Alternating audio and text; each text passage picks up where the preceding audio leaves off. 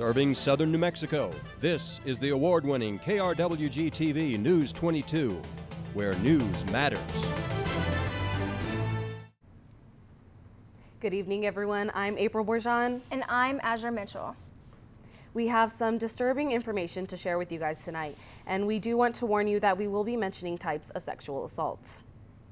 The scandal with the New Mexico State University basketball program is now in the courts. Three individuals, William Deuce Benjamin Jr., his father William Benjamin, and former NMSU player Shakiru Shak Odwenwu are suing the NMSU Board of Regents' former head coach Greg Heyer, assistant coach Dominique Taylor, and three former NMSU players, Kim Aiken Jr., Dr. Bradley, and Deshaundre Washington. On February 10, 2023, the basketball program was suspended due to hazing allegations from the multiple members on the team. Heyer was fired shortly after, and the coaching staff was put on paid-on administration leave. An investigation was launched into the allegations and is still ongoing. The lawsuit was filed this morning at 10:27 a.m. It describes the non-consensual touching, harassment, physical, and sexual abuse that occurred on multiple occasions. During the summer of 2022, Odwenwu claims he was taking a shower in the Aggie locker room when Bradley and Aiken, quote, ripped the shower curtain aside and forced Shock to do squats as they slapped his buttocks.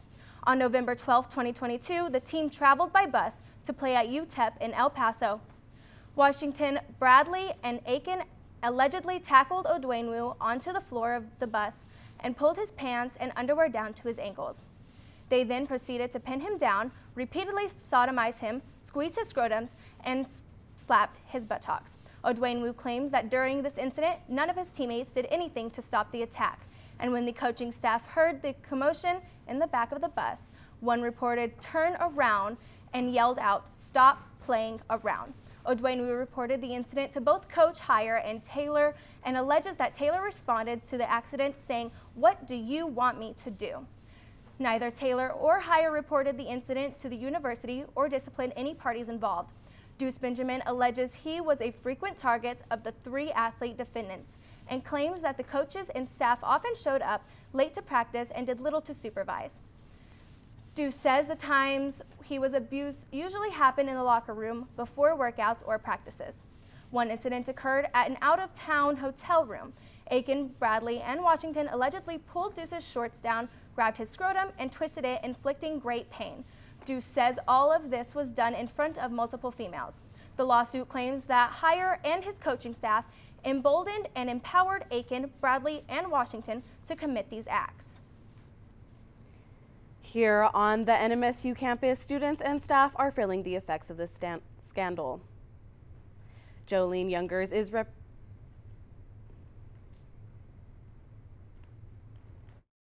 how personal lives, lawsuits, the board, lots of people are getting involved when, there's a lot of victims that we should be thinking about instead. I think, one, it's very brave. I think there's a lot of just mean things being said about the survivor of the hazing, and I think to come forward is very brave, and my thoughts are with the people that came forward. Honestly, I think it's a valid response to everything that happened because they put that boy through a lot here. Jolene Youngers is representing both William Deuce Benjamin Jr. and his father, and Mark Pickett, William Marshaw, Ramu Sami, and Miles Lenz are representing Shakiru Odwenwu. This is a developing story, and we will keep you updated with any new information. And Jenny is next with the first look at weather. Thanks, April. So it is pretty sunny out there right now. The temperature is reading 81 degrees, but there is going to be a slight breeze out of the west at 12 miles per hour. Now we do have a humidity at 7%, a dew point of 9 degrees, and a barometer reading 29.61 inches. Now, we did have a high today of 85 and a low of 51, but around this time of year, we normally have an average sitting at 79. Back in 1989, we did have a record high of a warm 93 degrees, but in 1975, we had a record low of below freezing 31 degrees. Now, today, we did not have any precipitation, leaving our yearly rainfall at 0.57 inches. Now, that's all I have for those current conditions, but join me later for a look at those national temperatures. Back to the desk. It's prize season here at New Mexico State University, and with it comes entertainment on campus. And while other states have banned it, drag shows are still loved here in New Mexico. This is Jae Yoon performing as his drag persona Chaotica. Yoon has been doing drag since October of 2021. I know I've been doing it for on and off as a hobby, and now I feel like I'm getting into it seriously. It has become an important part of his life. I don't know where I'd be without it. Even though he loves what he does, the transformation can take some time. It usually takes him up to 2 to 3 hours to transform into his drag persona. After all of the preparation, the fans love it. Drag is an art form, and it's a way of self-expression, and being queer, I think, made me interested in going to a safe space where people like me can express themselves freely.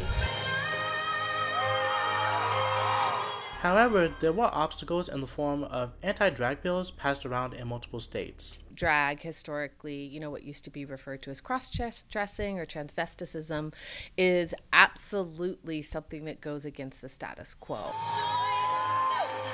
But within states like Tennessee, those bills have been temporarily blocked by the courts since it violates the First Amendment. This is Xavier McCombs from News22.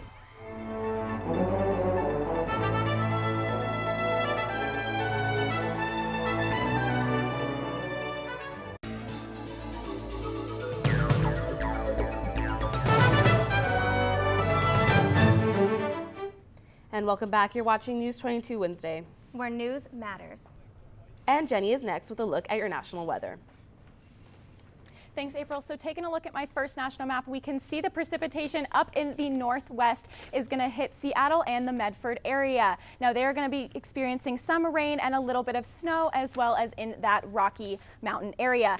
But the the eastern and central side of the nation is going to be experiencing most of those severe storms. Now taking a look at my next national map, we can see that that's mostly going to be in the Midwest area, specifically that Omaha and Kansas City. Those cities are going to be experiencing a little bit of hail and even some tornado warnings. Now taking a look at my next slide, we can see that here in Las Cruces it is going to be beautiful outside. We have no storm warnings.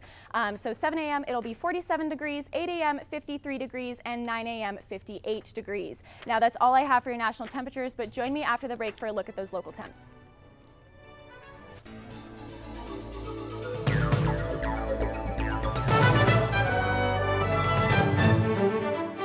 Welcome back. You're watching News 22. Now taking a look at those current temperatures outside, we can see that Farmington is at 59, Albuquerque 74, and Deming all the way at 80 degrees. Now tomorrow it is going to cool off just a little bit. It's going to be 59 in Gallup, 71 in Cruces, 81 here in Las Cruces, and 79 in Deming.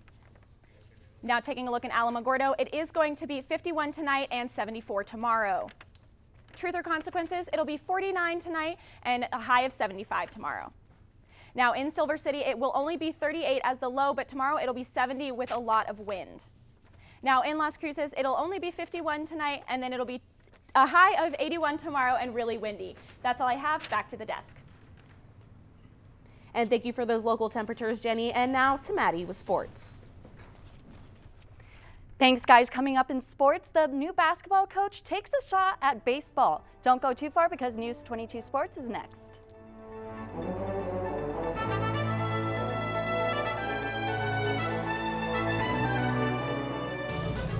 This is KRWG-TV News 22 Sports.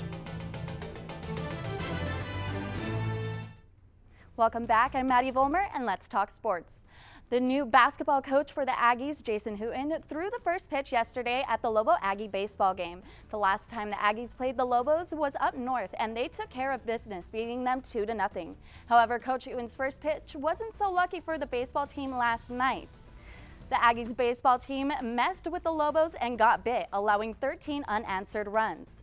The Lobo domination started right away with back-to-back 4 innings, and the Aggies could only answer with 7 hits.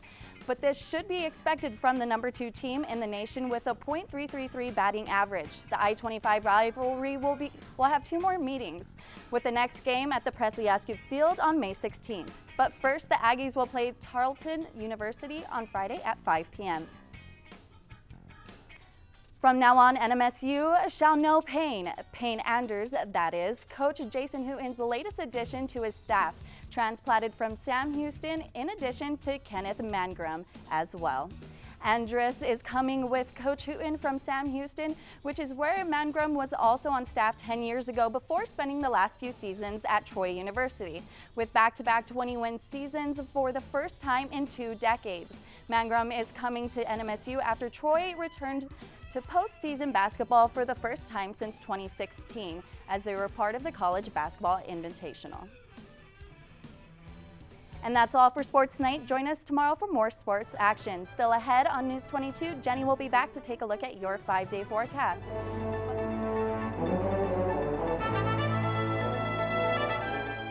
That's all for News 22 Wednesday. Thank you for joining us tonight. Good night.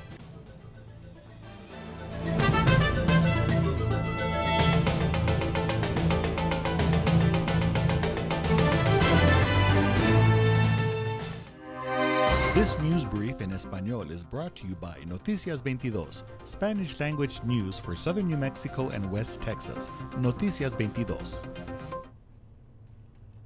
Hola, ¿qué tal? Les saluda con mucho gusto Christopher Hernández con el breve informativo de Noticias 22.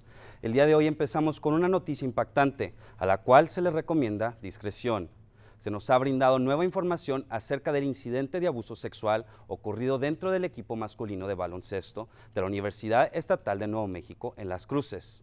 Ha salido a la luz una demanda en contra de la Junta de Regentes de la universidad, 2 ex entrenadores principales del equipo y 3 exjugadores que las víctimas William Deuce Benjamin Jr. y Shaquille Shaq O'Dwayne Wu hicieron. De acuerdo con el documento legal de la firma de abogados establecida en Las Cruces, Almanzanar & Youngers. Hubieron varias ocasiones donde O'Dwayne Wu y William fueron víctimas de abuso por parte de Dr. Bradley, Kim Aiken Jr. y DeShandre Washington. El incidente más grave hacia O'Dwayne Wu fue durante un viaje deportivo en el cual los sospechosos lo golpearon y sometieron en los asientos traseros del camión. Ahí bajaron sus pantalones y ropa interior e insertaron sus dedos en el recto mientras lastimaban su escroto. En el caso de William, se repitieron varios patrones donde además se incluyó la denigración genital frente a mujeres en ambos casos. O'Dwayne Wu y William pidieron ayuda al entrenador Greg Heyer y a la junta directiva de NMSU, pero ellos no respondieron. Después de este escándalo despidieron a Heyer y a las víctimas y victimarios abandonaron NMSU. Aún la investigación sigue en curso, pero seguiremos brindándole la información. Esto ha sido todo por mi parte. Gracias por su sintonización.